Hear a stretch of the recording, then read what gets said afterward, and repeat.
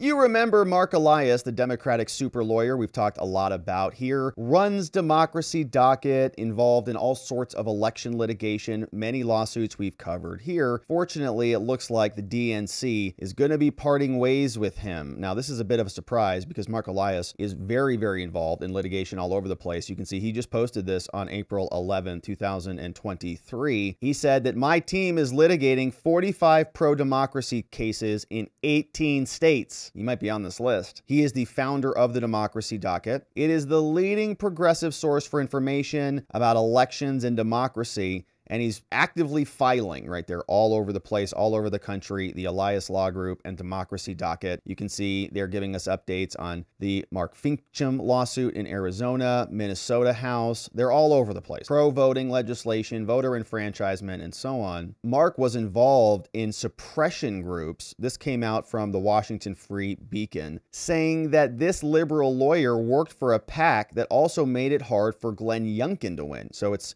in various races all around the country, a political action committee that published deceptive campaign ads to suppress Republican votes for Glenn Youngkin paid thousands of dollars to this guy, Marc Elias. The Accountability Virginia PAC paid $5,000 to Elias Law Group, according to records. The PAC also paid $12,000 to Perkins Coie, the law firm where Elias worked until 2021. You remember that. Until 2021, we paid a lot of attention to the time when he was there at Perkins Coie. That's where Michael Sussman was also working, and we had the entire Christopher Steele dossier, and all of this come into fruition back during the election of 2016 when they were working for Hillary. Axios reported in September that the Democrat-run PAC masqueraded as a conservative group to divert support from Youngkin. Accountability Virginia came under fire for running social media ads. Dominion Energy, a company that contributed to the PAC, sought to refund money. The PAC payments to Elias's firm, which have not been previously reported, were for unspecified legal services. Misleadingly claimed that conservatives were upset with Youngkin's support. They donated a bunch of money. So Elias's work for the PAC could undercut his vaunted status among Democrats. He's filed lawsuits for Democratic groups all over the country. He's also leading a legal battle to redraw congressional districts. He appears frequently on MSNBC, CNN, and accuses Republicans of voter suppression. It's unclear whether Elias was aware of the ad campaign. His firms were the only ones to provide legal services to the Virginia Accountability PAC. Elias represented Terry McAuliffe during a 2008 investigation into whether then-governor accepted illegal donations from a Chinese businessman. He also worked with Perkins Coie. Michael Sussman, who also used to be there, was indicted by special counsel John Durham, although he was later acquitted of his charges. According to the indictment, Clinton campaign lawyer, who has been identified as Elias, briefed the media and the members about the campaign that was later and since discredited.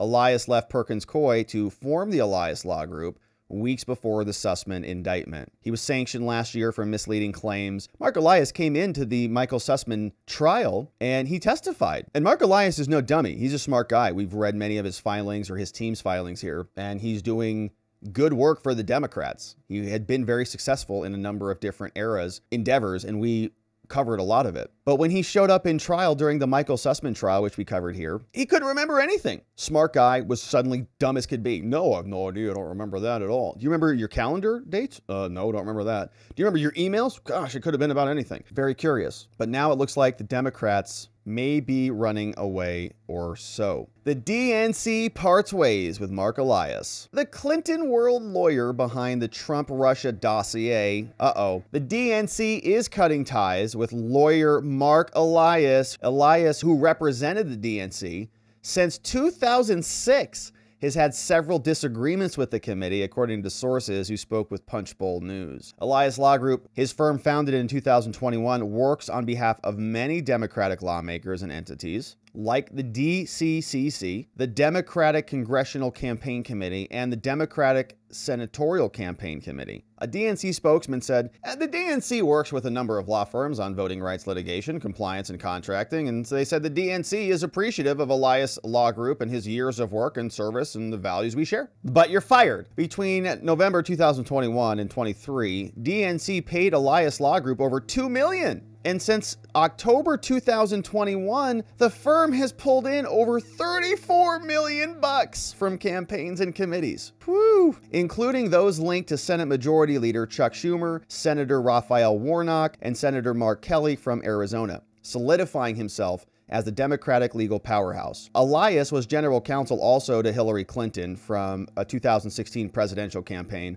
The lawyer hired the opposition research firm Fusion GPS, which in turn brought on the British ex-spy Christopher Steele. Steele was offered up to $1 million in the run-up to 2016 by the FBI to prove the dossier's allegation against Trump, but did not get the money due to the lack of evidence. FBI supervisory analyst Brian Otten testified in October. The following month, Jim Jordan sent a bunch of information out about bogus information. Elias Law Group is proud of the work it has done for the DNC. We look forward to continuing to represent the Democratic Party as well as helping citizens vote and progressives make change. Of course, they didn't respond to the Washington Examiner for any comment. This is a big move. This is a big deal. Marc Elias was a powerhouse for the DNC. He was filing litigation all over the place. They've got cases all across the country. Alabama, Virginia, Pennsylvania, filed in Tennessee, filed in Maine, decided in Kansas, another one decided in Kansas. And if the DNC is not going to be funding many of these lawsuits anymore, the question is why, and the question is, are other lawyers going to be coming in, or what was the cause of the separation? We'll see.